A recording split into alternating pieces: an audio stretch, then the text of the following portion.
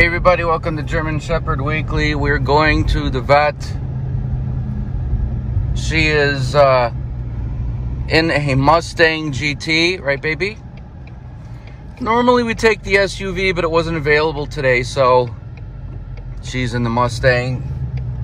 The back seat, not really gonna happen that much. So she's doing okay. I'm just taking it slow, and you know, she's got the headroom. I'm only going like 20 miles an hour in a 30. And Leia, hi baby.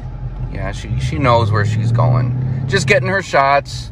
But I did searches all over for like German Shepherd and Mustang GT, and I find that a lot of GT owners have German Shepherds. In fact, one guy posted, he's like, what's the deal with all these German Shepherd owners and Mustangs? Anyway, she's doing fine. I just put the sheet down because, and I tucked it under the floor mat because of her hair. She doesn't shed too much because she's a short hair. But, you know, I just don't want any hair in here. A lot of people, a lot of Mustang GT owners or Mustang owners, or a lot of people with, you know, cars that they want to keep immaculately clean. I'm not really that way, but I would like to not have a ton of hair in here.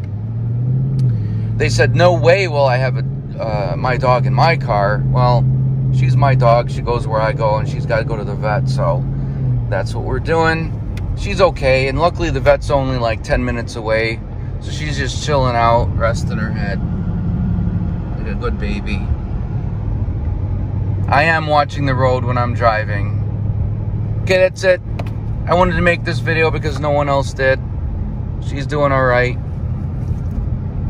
Right, baby? Co-pilot baby. You're 3 years old. Did I tell the people that? Yeah, 3-year-old baby. I've had her since she was 8 weeks, right, baby? All right, that's it for now. Talk to you guys later. Thanks for subscribing.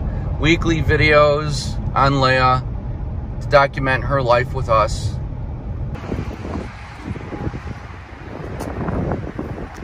Stay back. Good girl. Come on.